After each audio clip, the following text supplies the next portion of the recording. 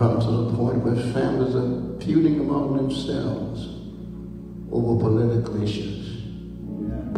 Ministers fighting each other from the pulpit because of the dividing climate that politicizes even the church itself. These are times that we must understand that the most important thing is that the will of God be done. We should pray. Pray for this nation. Not only this nation, pray for the whole world, with a special emphasis on the household of Israel. But I'm saying to you that are listening to me, those of you that are here, and possibly to those of you that are listening by live stream, this is a very serious moment. Whether we realize it or not, this is one of the most perilous moments in this nation and the world since World War II, since the Great Depression preceded World War II. We need to pray. We pray that God's will be done. The important thing is that the will of God be done. His will exceeds every other will. It exceeds all power.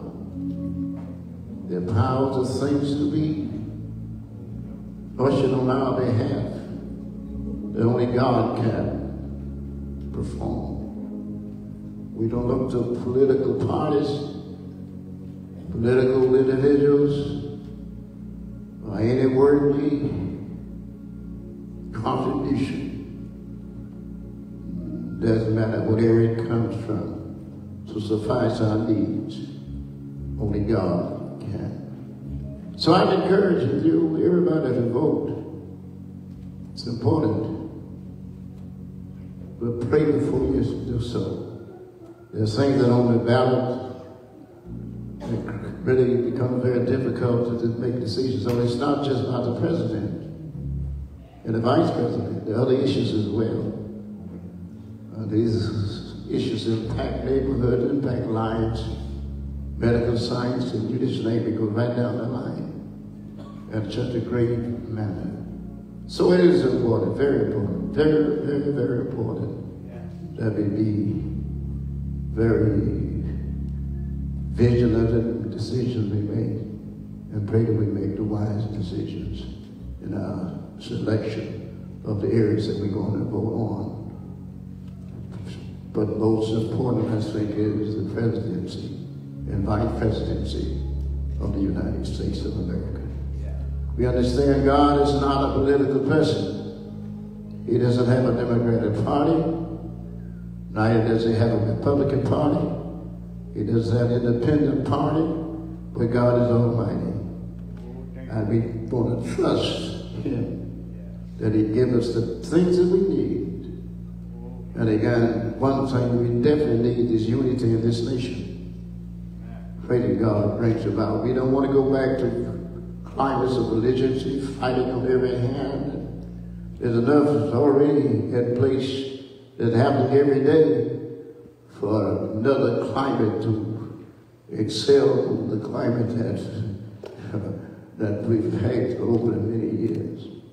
We get ready here today. We give God praise and glory and honor for the Refuge Global Ministries. Yes, we come to praise the Lord today. Can somebody shout hallelujah in the house somewhere?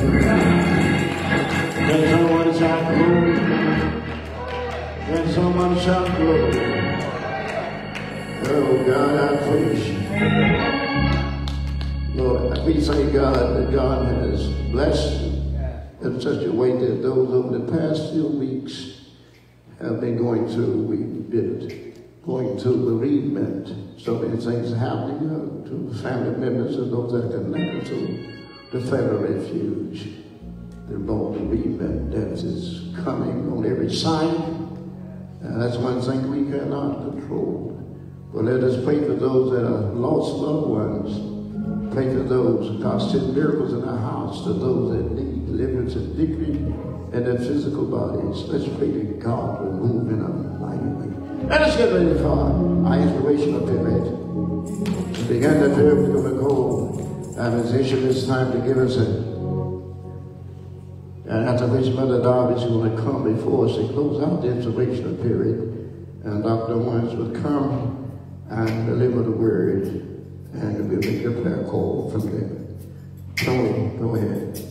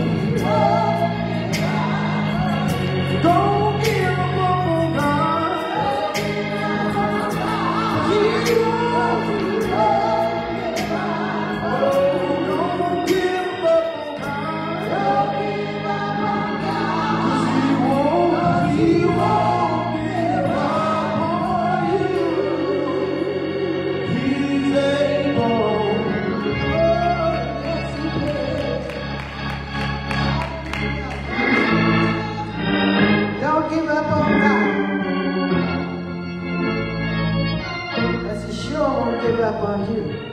Praise God. Hallelujah. Thank God for that song.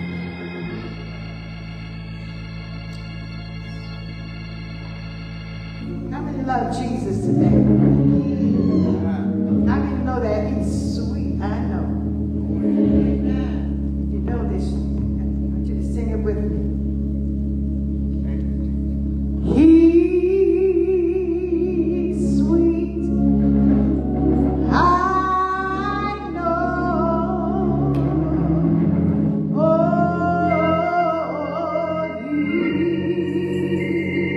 he's sweet. I know. Yes, God. But I'll stay right.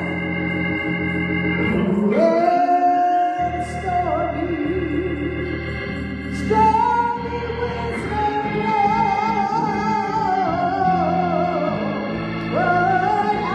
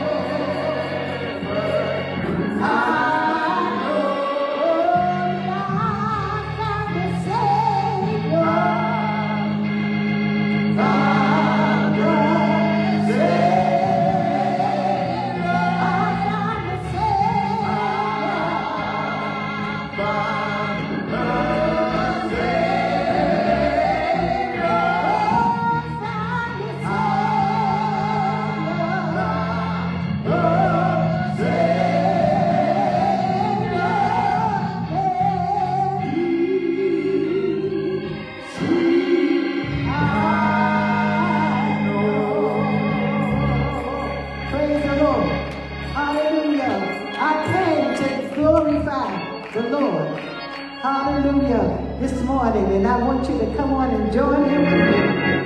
I came to glorify the name of the Lord. Hallelujah. I came to glorify came to glorify the Lord. I come to glorify the name of the Lord. I come to glorify. Yes, I come to glorify the Lord. I come to glorify the Lord. I come to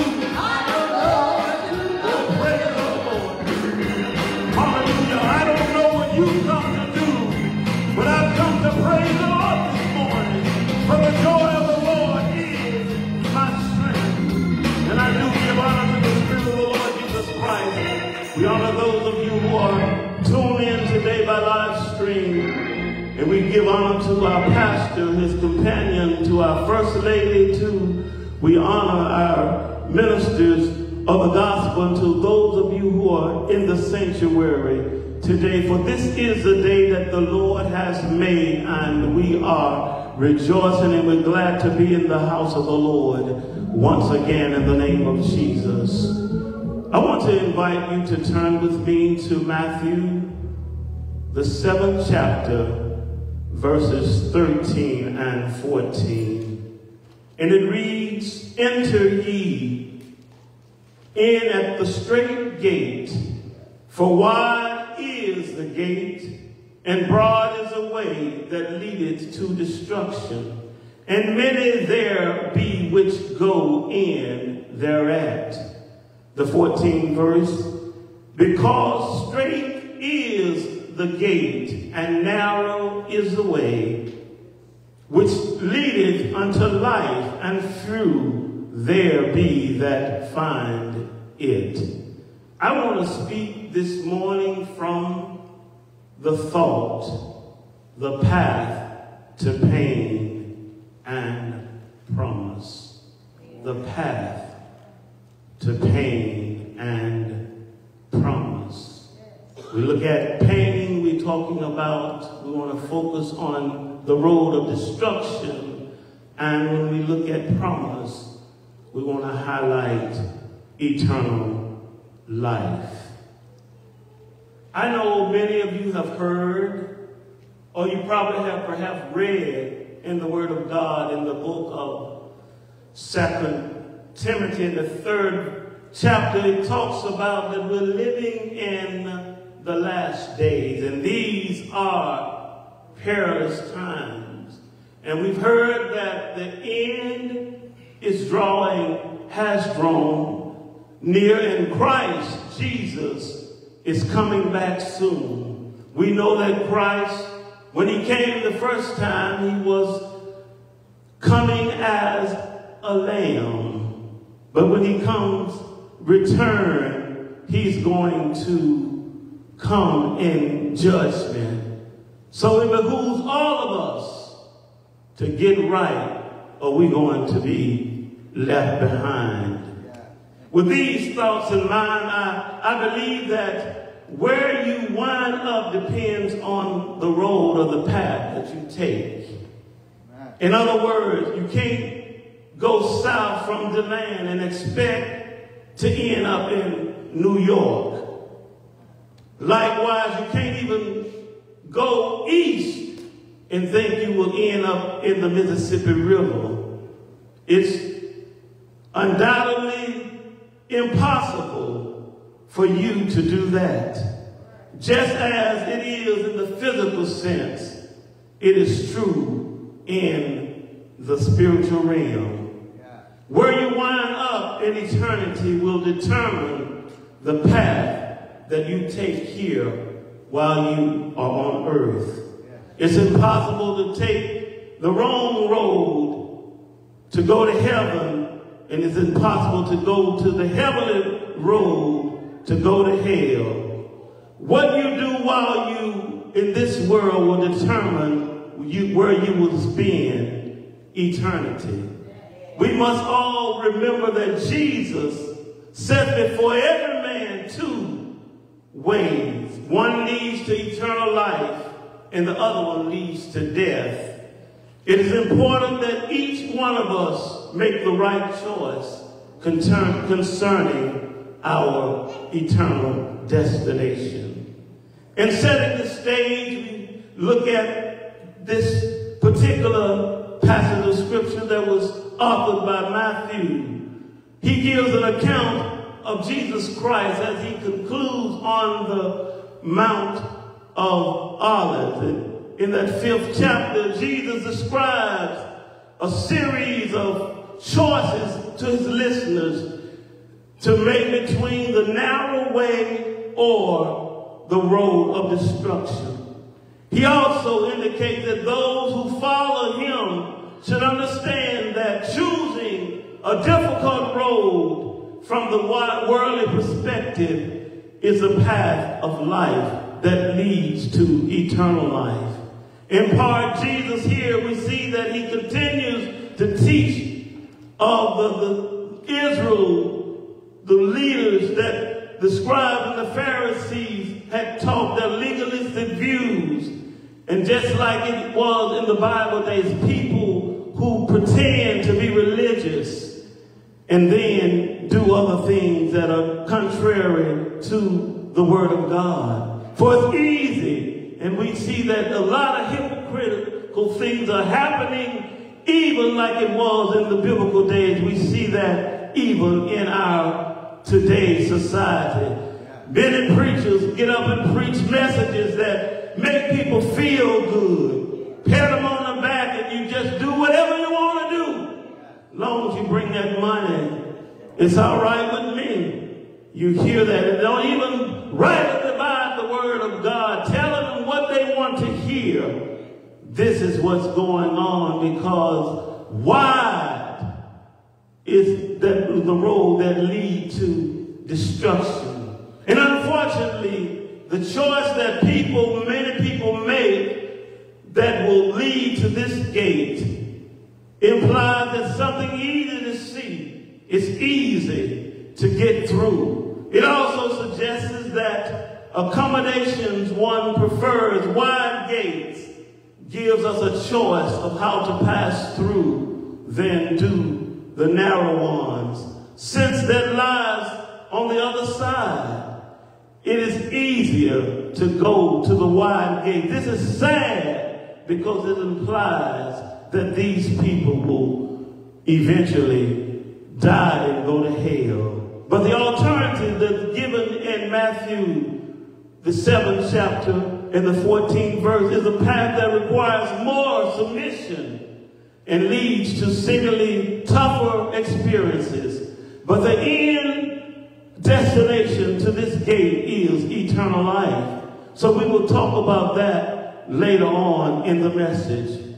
This lesson today is relevant to today's church. So let us look further at the path to pain, or the road that leads to the destruction that is found in verse 13. The text reads, "Enter ye at the strait gate, for wide is the gate and broad is the way that leadeth to destruction, and many there which will be found therein." Here Jesus is talking about the eternal destiny of the wicked and the unsaved.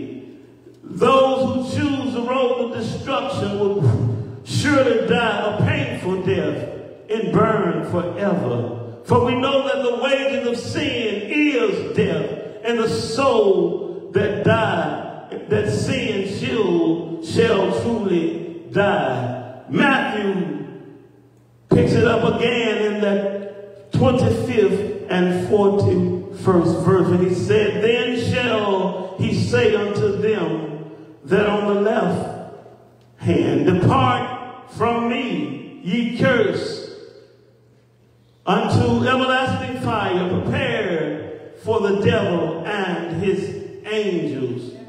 Revelation 19 and 20, he talks about the beast was taken, and with him the false prophet, and that wrought miracles before him, and which he deceived them that had received the mark of the beast, and then them that worship his image. These both were cast alive into the lake of burning fire and brimstone. And finally, Revelation, the 20th chapter, the 15th verse, warns us that those who are not found written in the book of life was cast into the lake of fire. Yes, my brothers and my sisters, those who are in the book of not found in the book will be cast into the lake of fire and burn forever and forever. Now let us take a deeper look at the scripture, and I want to bring out 3 points that talks about the wide gate. It is wide When we think about this gate, that those who are on the road of destruction may enter, it's easy to go through. It's easy. There is no rules, no standards, no regulations. There is no limit. There's plenty of room for sin. Whatever you want to do. You see, those who are in this particular wide gate, they're self-righteous, pride. You see a lot of sexual immorality, hatred, liars, gamblers, you name it. All of the work of the flesh engaged in this wide gate. It's like Burger King. You can have it your way. That's why you see so many people in this wide gate. Some say, I don't want nobody to tell me what to do. I want to do my thing. I'm grown. I want to have it my way. And even some have the audacity to say, it don't take all that. I don't have to live a holy life. I don't have to comply to the word of God. God knows my heart. These are folk that are in this wide, this broad gate. Then we see those who are in, it is a wide, we said it's a wide gate. Then it is a broad way. Broad means spacious, large, comfortable. It has no restrictions. Again, here it is, broad, the path that leads to least restriction. It's inclusive, open, tolerant. You can just do whatever you want to do. Worldly pleasures, the gate is broad. There's a wide opening. So you just come as you are. Do anything you big and bad enough that you want to do. Broad is this gate that will lead to destruction. And finally, it has many travelers, many travelers in this gate. It's heavily traveled. You see many people traveling in this gate. It's popular. It's popular. It's the preferred. You know that you think about a concert. You let Beyonce or Jay-Z or whatever those worldly entertainers come to an arena. It's overly populated. But you let somebody call a revival. Amen. You can see, look in the churches today on Sunday morning. You got more people out of church than in church. If we look over our sanctuary, there are many people, there are many seats that are not occupied. But oh, let some entertainer, a football game, the arena, looking at Florida State and the University of Miami playing, you see thousands of people. We need to understand that you, in this broad way, you're never alone. The world, because why? The world loves its own. And as Solomon puts it in Proverbs 16 and 25, that there is a way that seems right unto men, but the end thereof are the ways of death. It may seem right, but you know, if you don't live according to what God has prescribed, in the end, you will surely die. And then we see on the reverse side of it, we look into the scripture, Matthew, that 14th verse says, because straight is the gate and narrow is the way. Yes, sir. Straight is the gate and narrow is the way that leadeth unto life, and few there be that find it. Few. You're not going to have a lot of people in this narrow way.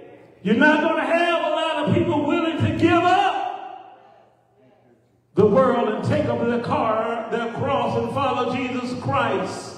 In other words, the path or the road to promise lead to everlasting life in the kingdom of heaven. And Jesus stresses this in both the verse 13 and 14, because we know that God wished that none shall perish, and he has come that we may have a life. Jesus Christ does not want to see anybody perish, but the choice is simply up to every individual. Finally, I want to mention that it was a narrow gate. A narrow gate. Numbers, the 22nd chapter, the 26th verse states, and the angel of the Lord went further and stood in the narrow place where there was no way to turn either left or right. Narrow, small area. You don't have much room like the broad open space. It's tight because you don't see many people walking in it. Here Jesus wants to emphasize the importance of that. In the right way, in the narrow way, there impose restrictions to enter into the narrow way. There are boundaries. You got to be saved, living holy, living Christian standards. You got to make sacrifices and that honor and please the Lord. If you want to be in this narrow way, you can't walk any kind of way. For John says in the 10th verse in the 10th chapter, the 9th verse, that I am the door. If you're going to be in this narrow way, you got to go through the door. By me, if any man enter in, he shall be saved, and shall go in and out and find pastures. John 14:6 says, Jesus said unto him, I am the way, the truth, and the light. No man cometh unto the Father but by me. So if you're going to enter into this narrow way, there's no other name that man shall be saved at the name of Jesus, but the name of Jesus. You got to enter in through this door, and God has prescribed a recipe that one has to adhere to if you want to be saved and want to make heaven your home. You got to have it God's way or no way at all. So here we clearly see that the path of promise or eternal life is exclusive, unlike the path of pain, which is inclusive. So you can't just anybody be in this narrow way. It's going to take some suffering that you're going to have to go through. And even the Apostle Peter proclaimed in Acts, the 4th chapter, in the 12th verse, he said, neither is there salvation in any other, for there is none other name under heaven given among men whereby we must be saved. You got to come through the name of Jesus. Salvation comes through that name. If somebody come preaching anything else, don't accept it. It comes through that name. This brings me to my second point about the path to promise. It is a difficult way. Somebody said that nobody told me that the road would be easy. It's a difficult way. You're going to have to make some sacrifices. You're going to have to go through something. Every day not going to be sunny. But God said, lo, I'm with you always, even to the end of the world. Jesus is saying in this verse that the narrow way leads to life, and few there be will find it. We have already established that eternal life is difficult because it is a restricted way.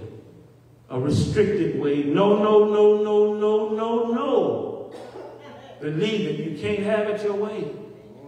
You can't have it your way. Let that set.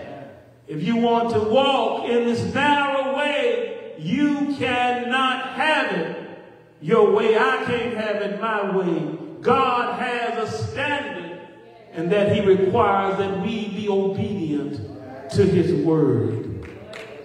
We see here in Acts, the 14th chapter, verses 21 and 22, even the apostles taught that the difficulty of the choosing to walk in the narrow way. When they preached the gospel to that city, they taught men in return again to Lystra, Iconium, and Antioch, confirming the souls of the disciples and exhorting them to continue in the faith, that they must go through much tribulation in order to enter into the kingdom of God. So it's relevant today. As saints of God, as people of God, we're going to be tested.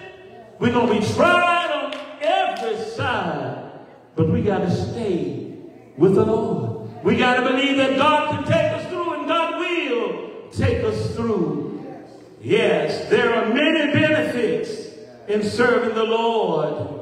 But as I said earlier, on the other hand, there are many heartaches. There are many hardships.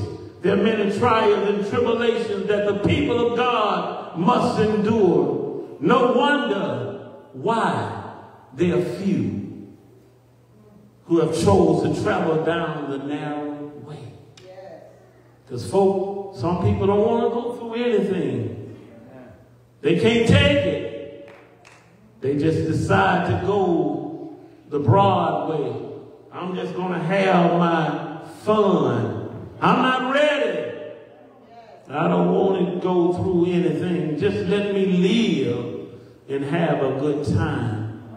Some people believe that let the good time roll, but I'm here to tell you that after the judgment, after you die, there is a judgment. And you need to understand that you just can't do what you want to do.